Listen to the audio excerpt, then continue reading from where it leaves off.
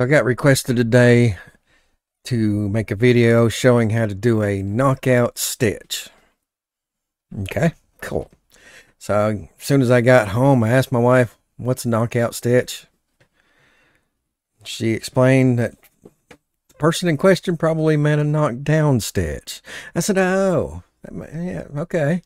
So what's a knockdown stitch? It's, in case you don't know, it's basically when you have a very fluffy or wild material, it knocks it down, keeps it in place, creates a palette for your design to go on to. And I'm sure she explained it to me better than I just did, but that's the part that I remember. If on Google for machineembroiderygeek.com, which is cool, I consider myself a geek. What are knockdown stitches? A knockdown stitch in embroidery is a base layer of stitching designed to go underneath a name, monogram, or embroidery design. Its function is to hold down nappy fabric, to make the primary embroidery design more prominent. Yeah, keeps all that nappy fabric in check, basically.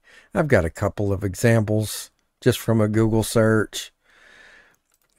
Borrow these just for a brief second. That was really nice. That one's cool. And one thing to note, or to take note of, the knockdown stitch is primarily the same color as the fabric. Keep that in mind.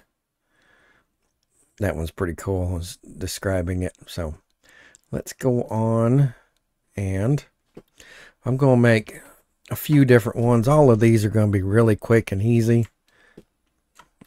I say that going into this. Should be pretty quick and easy. Let's say you're going to give a wedding gift that is his and hers embroidered towels. You got green towels, and you're going to make his and hers.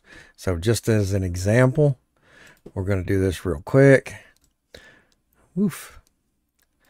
I'm going to try that over. Hit Control. Try to keep it controlled and straight. About like that. Drop this into here. Path. Object to path. So I can get these three nodes right here. Drag that over. Cool. Now, on our objects layer, I'm going to hit Control D to duplicate. So now I have two of them. We're going to do green because we said, you know, the knockdown is going to be green because the towels are green in our example. Now that we have these two, we're going to go to extensions. I'm going to do the bottom one first just to keep them in order. Go to params. I'm going to uncheck automatically route, and I'm going to go to fill, which is going to be checked manually. We're going to change that spacing between rows. We're going to change that from 1/4 to 1 1/4. 1.25. So that makes a very long distance in between each one. And we're going to change the fill stitch length to 2. And on the angle of stitches, we're going to change that to a 45-degree angle. Nice. Hit apply and quit. Do the same thing on the next one up. Get to Inkstitch params. Uncheck automatic fill. We're going to go to fill. We're going to set the spacing between rows.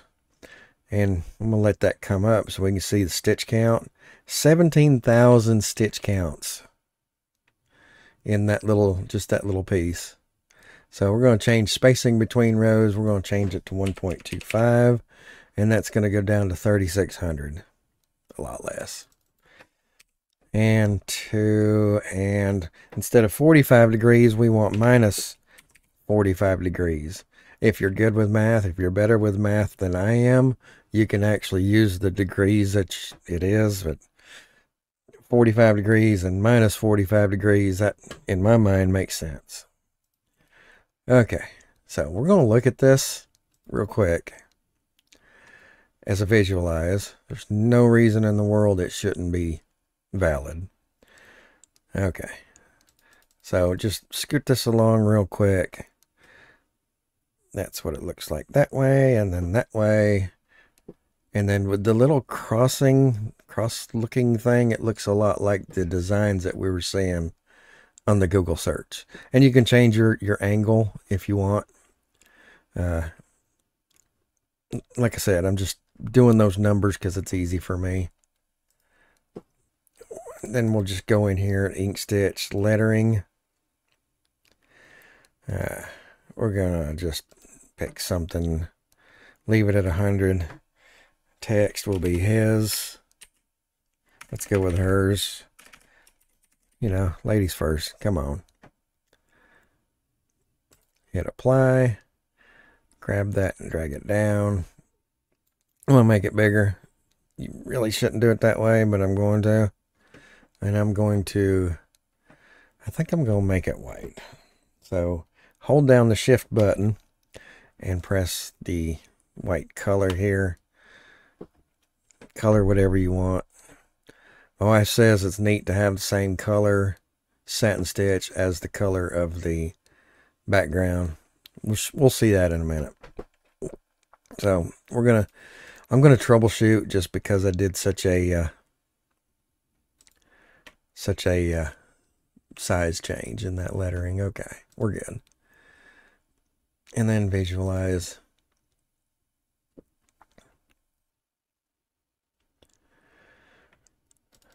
Speed that up. Really hard to see, isn't it? Of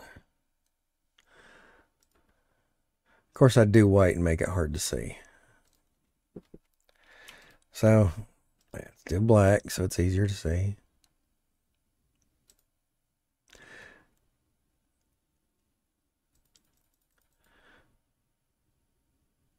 See if that's a little easier to see. Oh, yeah. Okay, that's one example. And you could put a satin stitch border around that if you want to. We're going to do another one. I'm actually going to drag this one in. This is a design that I did a couple weeks ago for Sweetie. And I'm going to take those two things off, zoom in just a hair, grab everything, pull it up, and then we're going to just design around it.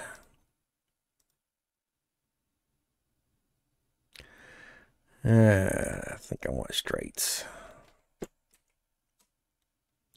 Okay, we'll go straights for now and then we'll adjust accordingly.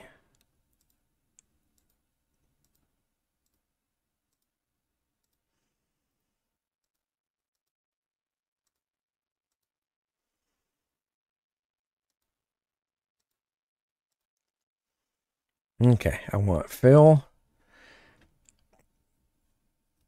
It's probably not black fabric. Let's assume light lilac fabric. Okay. So there's our light lilac fabric. I'm going to make sure it doesn't have a stroke. And then we'll I want to do that thing. Grab them all, make them round. Yeah, that works. Okay. Yeah. And then we'll duplicate just like we did before. We're going to take the original design and put it on top. So that's what it looks like. Not bad, if I do say so myself. And then we'll do the same thing. Extensions, Inkstitch, params. Going to turn off the autofill route. We're going to go 45 degrees, 2.0 and 1.25. And a lot of this will change depending on the shagginess of the fabric you're working on. I'm just showing you basically how this works. Hit apply. Make the other one. Inkstitch params. Same thing. Uncheck. Go to fill. Do a -45. A 2 millimeter and a 1.25. Apply. The other thing's pretty complex, so I'm going to go ahead and troubleshoot just to make sure I didn't knock anything out of bounds. All shapes are valid. And let's see what she looks like.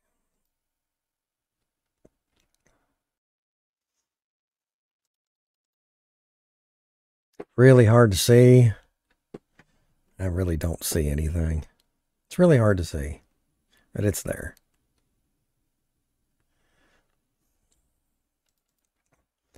Okay, scoot that on through.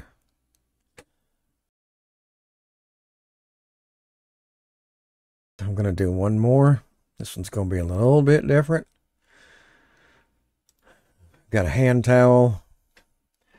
Got a wee little hand towel that's fuzzy. You probably can't tell. And I'm going to do an H for Sweetie Heather with a knockdown and a satin outline around the knockdown. Make it a little bit smaller because I'm still playing. That's why. So we'll go 4x4.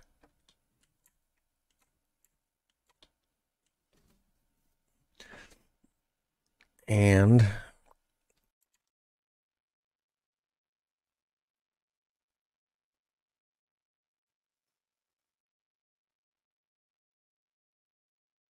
there we go.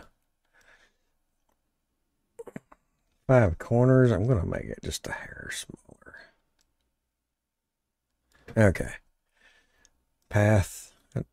Object path. Maybe don't have to do that. I'm going to leave this black just so that on screen, we can see what's going on. Anything else, you can't really see it. So both of those, we've already done it. Inkstitch, params,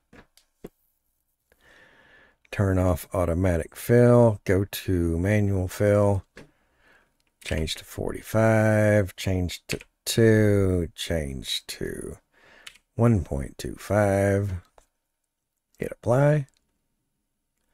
Same thing on this one, params. Oh, uncheck automatic, go to fill, -45 to 1.25. So with both of those done, now we're going to go to lettering. Romanesca, I like that one. Text, capital H. Hit apply. Drag that down here. Make it white. I'm going to push shift and white. I'm going to fill that out a little bit more.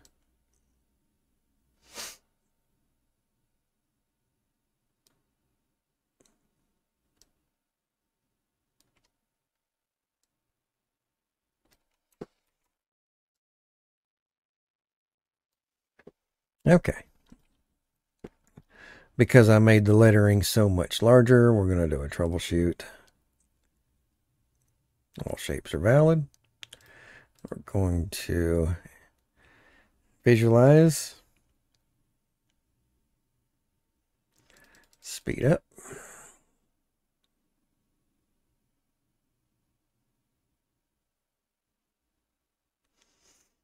Hard to see that H, but I think you can see it.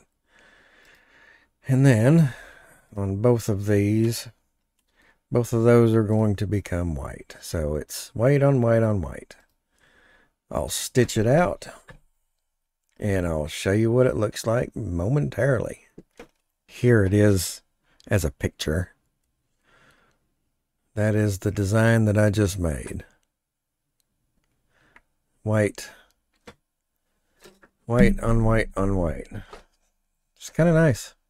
Hope this helps you out. That is Knockdown Stitch in Inkstitch. Thanks for watching.